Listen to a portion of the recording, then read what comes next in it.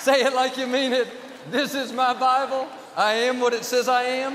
I have what it says I have. I can do what it says I can do.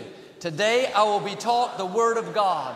I boldly confess, my mind is alert, my heart is receptive. I will never be the same. In Jesus' name, God bless you. The I ams that are coming out of your mouth will bring either success or failure. And all through the day, the power of I am is at work. Many times we use the power of I am against us.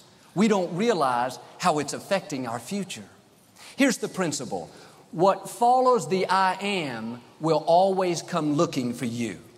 Whatever you follow the I am with, you're handing it an invitation, opening the door, giving it permission to be in your life.